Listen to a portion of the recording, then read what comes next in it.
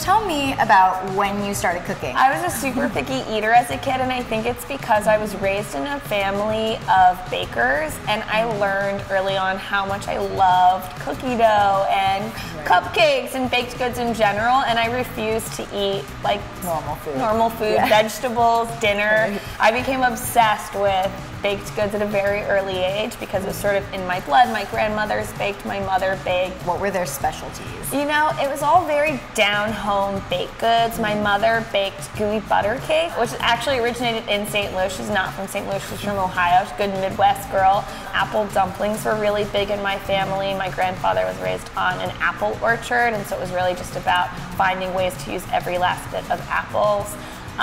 One of my grandmothers always used to make chocolate chip cookies, and she'd fold Rice Krispies into them for like a little like pop snap surprise. Were there experimenters in your family? I mean, you mentioned the Rice Krispies, but you know, you're known for throwing interesting things into baked goods. Was there somebody who did that and made you think like, oh, it's okay to break the rules a little bit? You know, I think because I spent so much time with my grandmothers in the kitchen as a kid, they were, you know, Depression era people. So it was very much of like a waste not, what not mentality.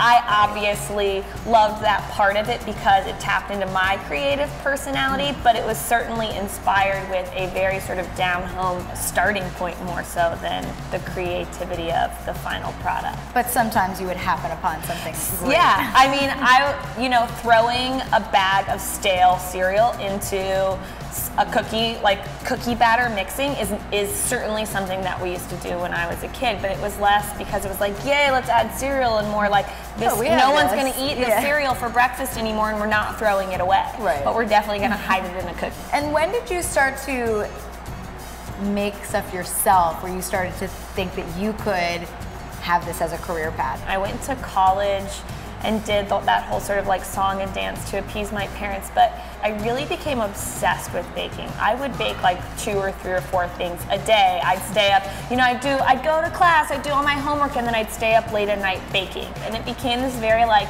therapeutic thing. It became just part of my daily routine. And once I was finishing up college, I really started to freak out, and I was like, I don't want a real job. I want to like defy all odds. I want a place where I can be creative. And to be honest, like I want to stay up in the middle of the night every night for the rest of my life mixing cookies. And you gotta be careful, you gotta be careful what you wish for, because I have just that. I love it. So what are we making today? We're gonna do definitely a throwback kind of cookie. Yeah, you know, today I really wanted to make something that was an homage to where I got my start. And I really feel like I worked in New York City kitchens, and I worked for really great chefs, but for me, I got my start baking alongside my grandmother's.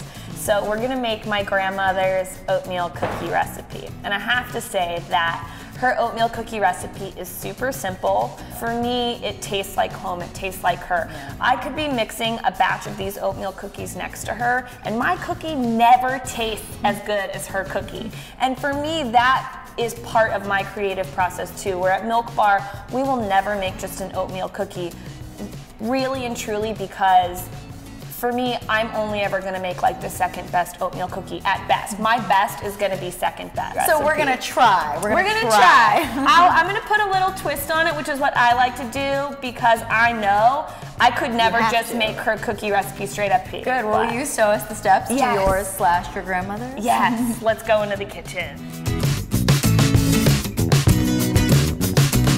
So to get started making my grandma's famous oatmeal cookies, I start with unsalted European style butter. It's 1 stick plus 6 tablespoons.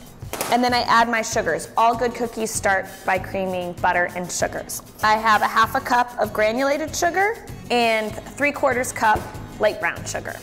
And I get the 1 stick plus 6 tablespoons of butter, 1/2 cup of regular sugar, 3/4 cup of light brown sugar, creaming in a stand mixer. I give the butter a second to paddle together before I really turn up the speed on my mixer. When you're creaming butter and sugars, you're really looking for a light, fluffy mixture.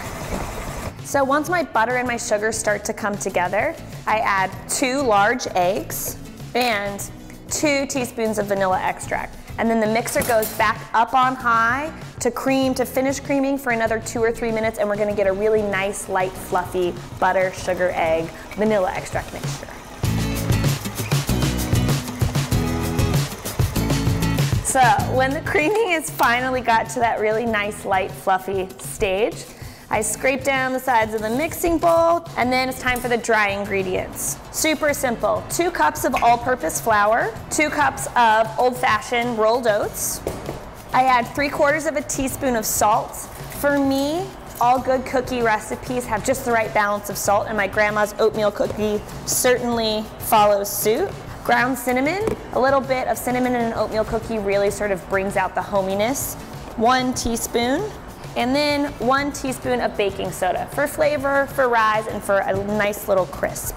That's my grandma's oatmeal cookie recipe. But when I make this recipe at home, I like to sneak a little bit of shredded coconut into the mix because I think it adds just a really nice, interesting, hearty but sweet dimension to a standard oatmeal cookie.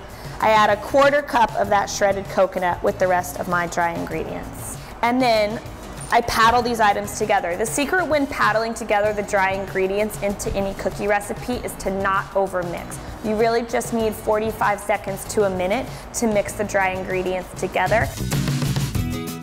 And then I scoop my dough. Now, the cookies are not done at this point.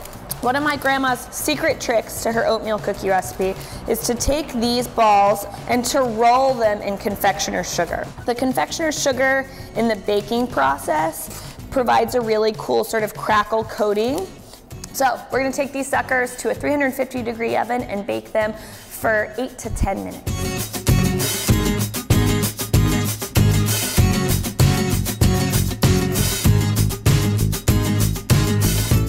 All right, so these are the cookies hot out of the oven. Crispy on the outside, a little fudgy in the center. That for me is the sign of a perfectly baked cookie. The confectioner sugar has done this beautiful thing of crackling, just like my grandma's oatmeal cookie.